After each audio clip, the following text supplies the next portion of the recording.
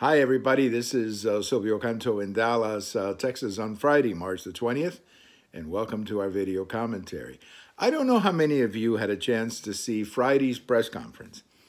This is that daily press conference that President Trump has been doing where he's got Vice President Pence, where he's got some of the other experts like Dr. Fauci, who I've come to love here in these press conferences, and Dr. Birx, the other lady who's an expert on these things. And then, of course, he's got different people that join him depending on the topics. Today, he had Secretary Pompeo, who, in my opinion, is one of the key members of his administration, one of the ones that I like the most.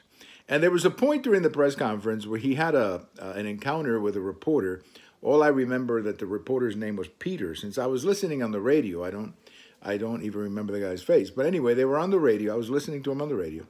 And he had quite an encounter with this reporter. He basically told the reporter, hey, you're too negative and you're too partisan in your coverage.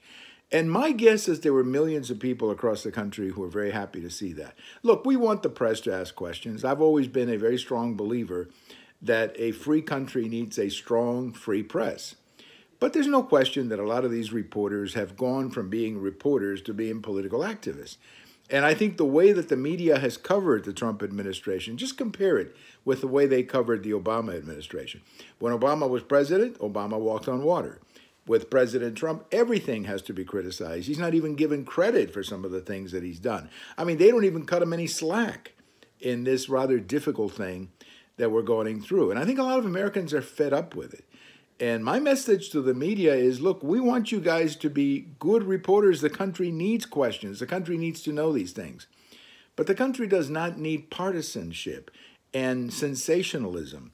And the country certainly does not need a bunch of political activists pretending to be reporters. And that's unfortunately what is happening more and more these days. Thank you for watching. We have all of these on YouTube, on Twitter, and on my blog. And if today is your birthday, happy birthday. Bye-bye, everybody.